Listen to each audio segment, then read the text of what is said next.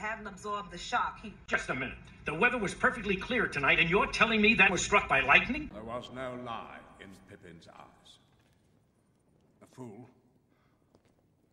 but an honest fool he remains. He told Sauron nothing of Frodo and the ring. We've been strangely fortunate. Pippin saw in the Palantir a glimpse of the enemy's plan. Sauron moves to strike the city of Minas Tirith. His defeat at Helm's Deep showed our enemy one thing. He knows the heir of Elendil has come forth. Men are not as weak as he supposed. There is courage still, strength enough perhaps to challenge him. Sauron fears this.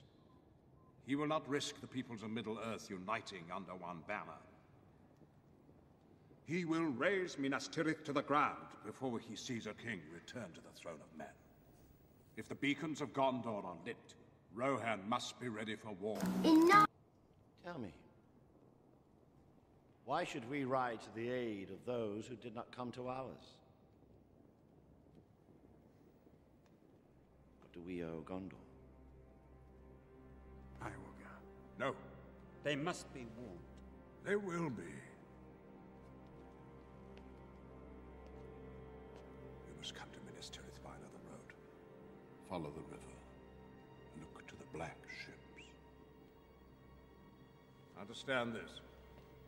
Things are now in motion that cannot be undone. I ride for Minas Tirith. Won't be going alone. Of all the inquisitive hobbits Peregrine took, you are the worst. Hurry, hurry!